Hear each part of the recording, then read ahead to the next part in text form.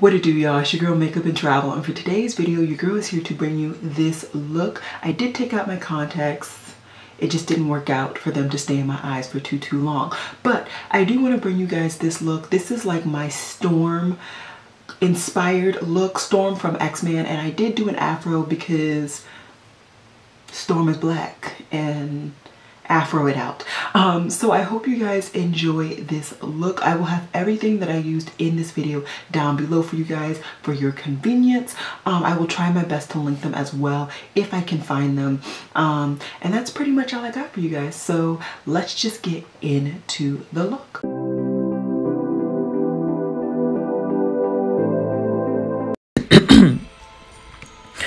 Alrighty guys, so we're starting off this video with a glue stick. Yes, I found one. Yes, yes. Hey, hey, ho, ho. I found one. Cheers in the background. Cheers everywhere. And in a second, what I'm going to be doing is taking a eyebrow brush spoolie, and I'm just going to be pushing my brows further close to the skin on my face. And then I am going to do another layer of glue. On top of that, to set it, I am just going to use my Too Faced Peach Perfect Powder. I would recommend either using a white powder because that will help cancel out your black brow hairs if that's what you have. But I would also recommend trying to find one that is full coverage. I happen to just not have one that's light in full coverage. Another option would probably be just using a skin tone shade that's full coverage. I do have my Melt Cosmetics blur powder, and that probably would have worked even better. I don't think the end result was terrible, but you know, I am always evolving, always learning, and eventually I will find the powder that is best for me to do when I do these looks. So right after that, I am going to be grabbing a black eyeliner. Feel free to use a black eyeliner, a gel, anything that you want to work with. And I'm going to use that to sculpt out my lightning bolts. And this is going to take a bit of time, so that is why I zoomed it in, and just kind of create lightning bolts wherever on your face you feel the need, and kind of create them as you feel the size you want and all that jazz. I kind of just went with it as I do with all of these looks on my channel.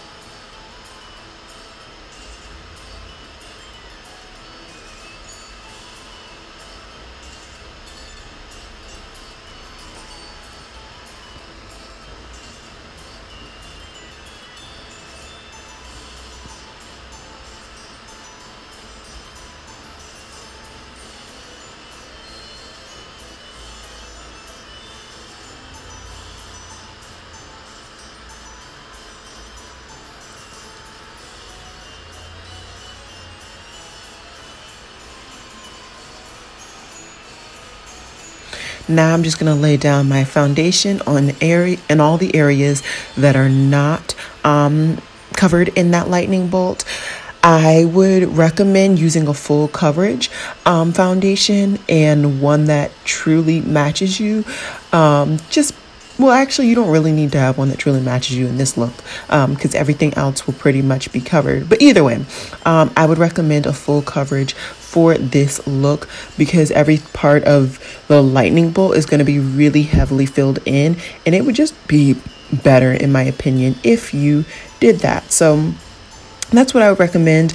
It was a wee bit hard to go around the edges for avoiding the lightning bolt that I drew out, but I do think that a sponge was the best move and not a brush. I just feel like a brush would have just been a lot more complicated.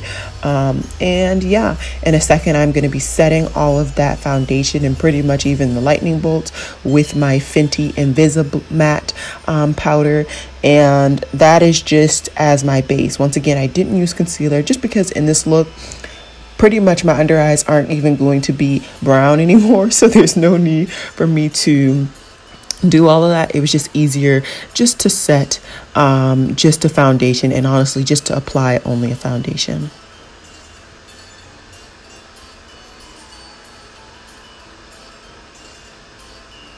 Okay, now I am priming my eyes and I'm prepping to put eyeshadow on. I also decided to take that eyeshadow primer and push it up into my brow area. I felt like that might just be another layer to really cover up my brows. I think that actually ended up emphasizing them more, but you know, you live and you learn. And this is my first year of really doing Halloween looks, so I think I'm doing okay. How do you guys think I'm doing? I would love to know. I also did take that primer under my eye because I knew I was going to be taking the eyeshadow under my eye as well. Now I'm reaching into a shade from one of my Masquerade from my Magic palette by Juvia's, and I am just building up that blue all on my lid. I am going to eventually be blending that out over my brow, on the side of my temple, and even in the middle over my nose. I really wanted this whole area of my face to just be blued out, and I wanted to start off with just a blue that I knew I liked. And you will see in a minute that I will continue to build with another blue just to add some dimension, and then I will eventually build with a black in the future. So yeah.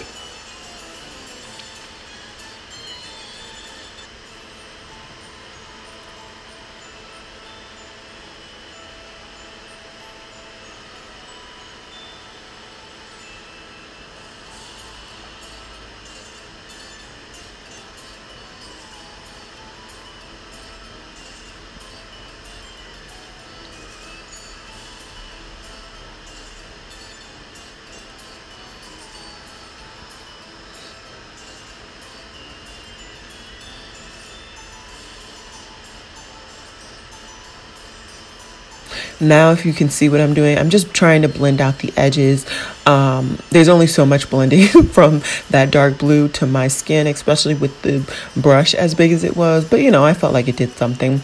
Now I'm taking the darkest blue in my colored Raine Vivid Pigment palette, and I am just applying that once again exactly how I did the Juvia's Place shade, just to help bring dimension. There are two different shades of blue, as you can see, and I feel like in a storm you get a bunch of different shades of blue, a bunch of different shades of black, silver, gray, all of that jazz. So that's kind of how I decided to build my look. Then I'm taking my black from my Pat McGrath palette, and I am just slowly building that into my eye look as well. The black wasn't as apparent on camera as it was in person, but I do think towards the end, you will see that there is still some dimension to be had with adding a black. So I would still personally recommend putting a black in there. Just make sure that the black does not overtake the blue, because at the end of the day, you do want, at least I wanted, a majority of the look to actually be blue, but the black to just deepen it up. I didn't want this to be black eyes.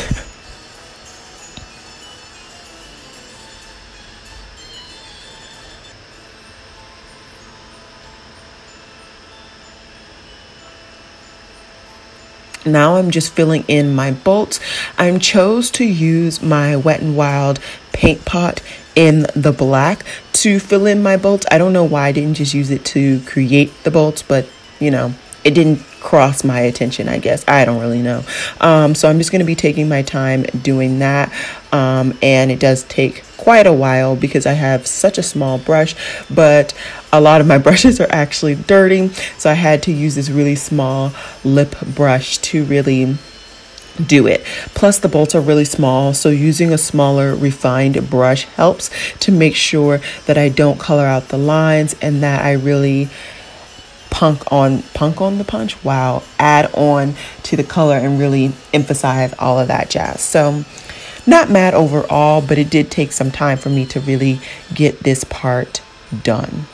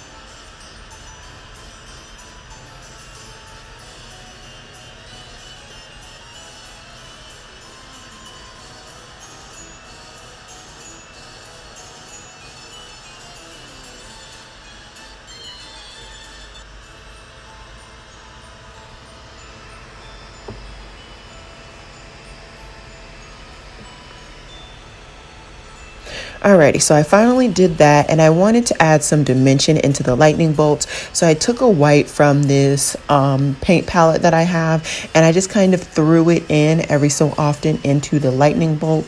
And eventually what I will do is I will use the other side of the lightning bolt to blend, or other side of the sponge to try and blend that white in. I also wanted dimension in my eye look, and as you can see, I feel like just adding that white really did show the difference between the blues and the black all up in it. So I am happy that I did that, but this is just a bottom layer. I'm definitely going to be blending it out, as you can see, and I will definitely be using other things to truly emphasize the differences in the colors.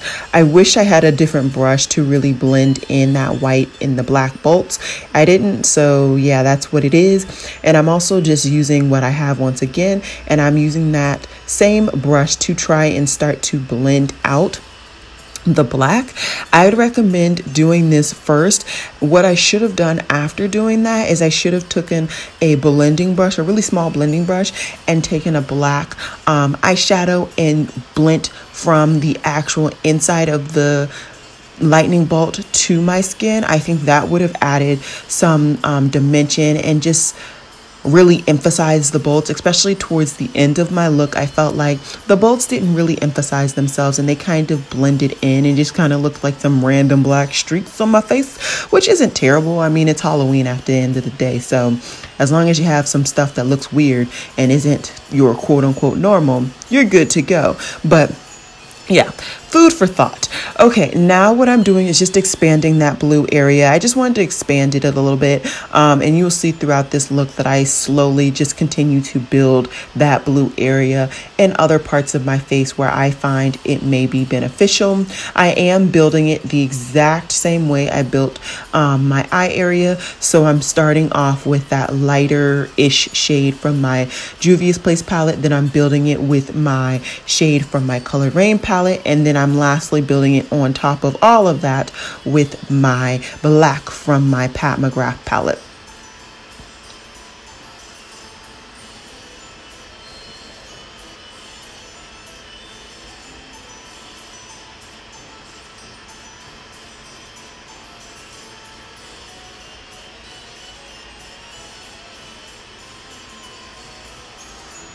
At this point, once again, I'm just trying to really emphasize those bolts because I knew I was going to be doing some more stuff. So what I did is I took my SUVA Beauty Space Panda, I believe. Yeah, I took that and I just emphasized the outline of my bolts. And yeah, I'm just doing that in every single bolt, every single line. It's a little tiresome, a little tedious, but you know, I did it to myself, so here we go.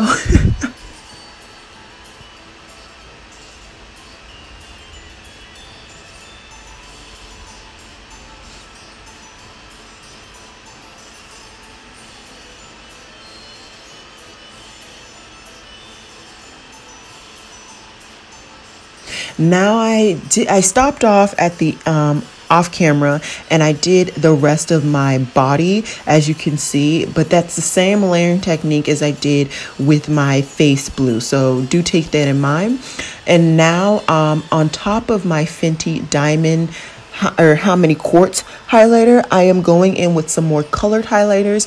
That one happened to be Electric from Kristen Leigh Cosmetics. I really enjoy it. It is a duochrome, and because it doesn't necessarily have any glitter, the glitter from the How Many Carats highlighter from Fenty really filters through that whole look. And you can see I have that How Many Carats highlighter on my lid shade and around my eye where I put the white previously that I blended out. And I'm just doing the exact same thing with this highlighter as well. I really like what I did. I wish I actually put some of this highlighter in some of the bolts. I think that would have even added a little something as well. But once again, food for thought. Better late than never. Hopefully you guys will take that into consideration. But I enjoy how the look kind of came out. Who knows? I'm hard on myself, aren't we all? Anyways, next I'll be taking one last highlighter, and the other highlighter is the one that I'm actually putting on right now. And I don't even bloody remember where it's from. Where is it from?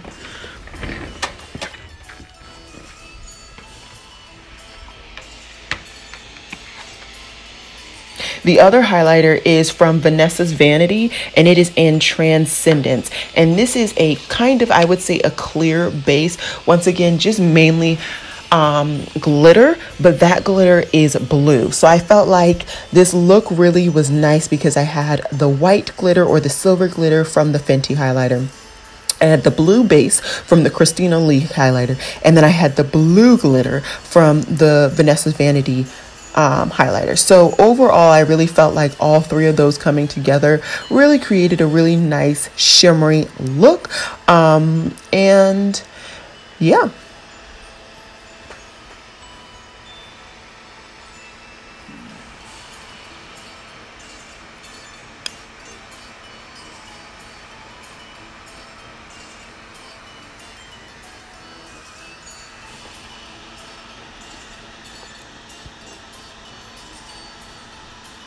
I didn't show it off on camera, but off camera, I actually ended up taking more of that SUVA Beauty liner and creating lightning bolts around my eyes.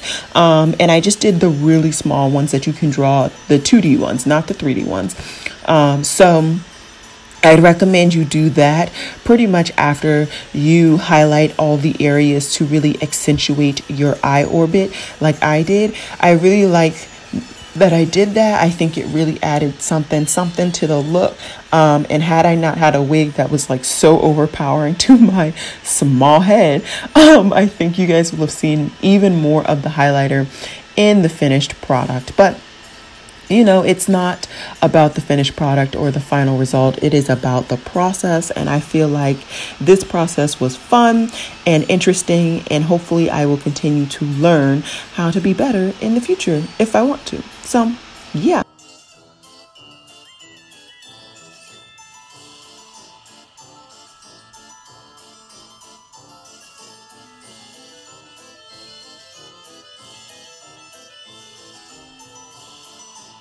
Now I'm just, of course, blending the highlighter somewhat. You know, there's only so much I can blend that obscene amount of highlighter, but I am just going back with one of the previous brushes. I had the blue on just to blend that stuff out just a wee bit. Now, you know, I'm just staring like, what do I want to do? I don't really know. So I just threw on some blue highlighter on my nose because your girl always has to have highlighter on her nose without a shadow of a doubt. And now I pretended like I blended it away when I really didn't. And I'm gonna pop on here in 2 shakes of a second, I believe, with my wig on.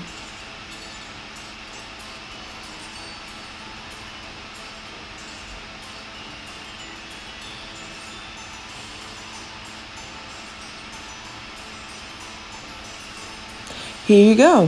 Here is the finished look without the white contacts, and you can see the lightning bolts around my eyes. I think they actually look really cool.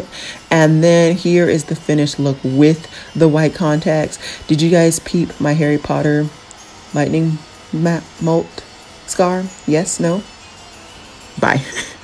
Alrighty guys, so this is the finished look. I put on my white contacts from TTDI.